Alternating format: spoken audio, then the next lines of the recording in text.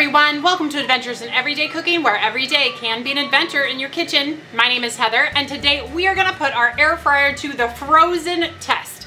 Pot stickers,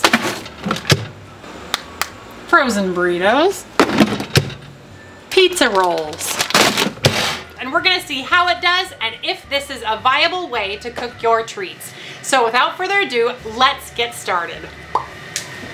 All right, first things first, go ahead, if you're using the Deluxe air fryer from Pampered Chef, go ahead and put your screen in the top. And then we're gonna go ahead and get it started on air fry. And we'll just set it for 25 minutes, just so it's heating up. Okay, so take your parchment paper and open it up if you're using pre-cut. I just bought these pre-cut ones because they were on sale and I wanted to kind of see what they were all about. And having a lot of fun with these pre-cut things. Like, to not have to fight with the box. I don't know.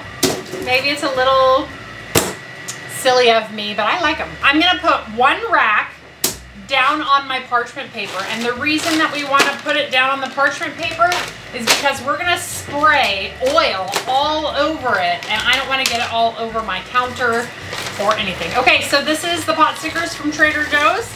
I'm just going to pour them out and arrange them on here kind of like that. See how easy that was? Like when you do them in the pan, you have to like make sure that they're down and up and over and whatever. And I found with this, hey, you don't got to do nothing. So let's go ahead and spray our pot stickers with oil. That's it. That's all we have to do. So let's just make sure all the little places are sprayed with oil. And now we're gonna move over to the air fryer and get them into the air fryer. Now the air fryer has been heating up for about 3 minutes. So we're gonna go ahead and push cancel.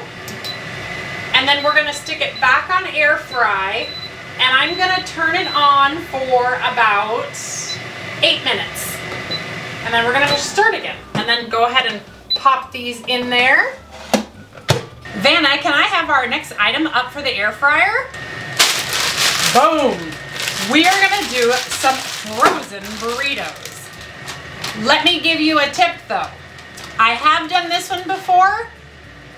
They will cook perfectly from frozen, but they will take a lot longer than if you just put them in the microwave for, say, 1 minute to take the frost off and then put them in. So I'm gonna put them on a plate, put them in the microwave for 1 minute. So 2 burritos for 1 minute, just to get them a little soft. 1 minute. And while that minute is going, Vanna, do you have another item that we can put in the air fryer? Pizza rolls, upside down pizza rolls, pizza rolls. Okay, so this one is cut and dry. We are just going to slap some right on our tray. And I'm gonna leave some room for my burritos, so I'm not gonna do very many. And then we're gonna hit them with some oil. And our burritos are ready. All right, after 1 minute, they're still frozen, but they are softer. That's what we want. So I'm gonna go ahead and place both of these burritos right on our tray. And I'm gonna cover them with, whoa, that was a lot of, maybe just a little less than that. This thing just sprays out. That's all we're going to do. So we could go ahead and stick it in the air fryer right now at the 5 minute mark. So let's go ahead and do that. So as you can see, there's 5 minutes left and these are gonna go in as well. Ooh, those look so good in there. All right, 4 minutes. So we'll remember at 4 minutes that those have been in for 4 minutes. All right, here at the end of 8 minutes, let's check out our pot stickers. And it looks like I want another couple minutes. So I'm gonna go ahead and put it on air fry. And I'll turn it to about 4 minutes, which is a total of 12 minutes. So that keeps my pizza rolls just at the right spot. All right, 1 minute left. Let's see our results. All done. And you know it's done because it says end. All right, so let's go ahead and take out our pot stickers first. Oh my goodness. Those look fantastic. Wow. They look so beautiful. So I'm just gonna kind of set them on our little tray here so that we can get a good picture, because you know all about that thumbnail, right? I have the worst time doing thumbnails though. So if you clicked on this because you saw a thumbnail, well then that'll just make my day. Leave that comment in the comments below because thumbnails are so tough. All right, now up next, the burritos and the pizza rolls. Look at those.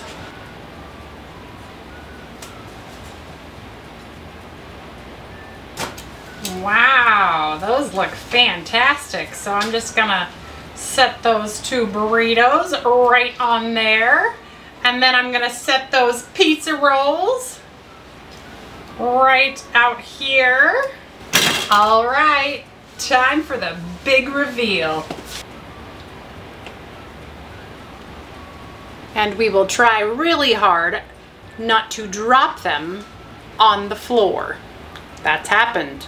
If you've watched my videos before, you know it's a thing. All right, time for the taste test. Let's decide if we think this method is better or the traditional method. So let's start with pot sticker first. I already know that I prefer this method because I don't have to get my whole kitchen covered in oil. Just that parchment paper and the inside of my fryer. So,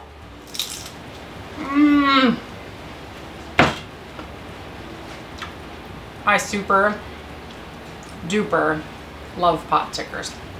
I feel like at 12 minutes, some of these are definitely done and crispy, and others of them are a little bit soft, like if they were just steamed, which might be a perfect combination for your family. If your family all likes crispy, then give them a toss before you go on, like halfway in between, and see if you can get all of the sides crispy. If you like them all soft, then pull them out before they get crispy, probably about 8 minutes. All right, let's taste our pizza rolls next. Do you hear that? The filling on the inside is still piping hot, but not so hot that it burns you. You guys that eat pizza rolls, you know what I'm talking about. And the outside is actually pretty crispy. Yeah. 8 minutes in the air fryer, that's pretty good. I may leave them for 10 minutes next time, but at 8 minutes, those are really acceptable.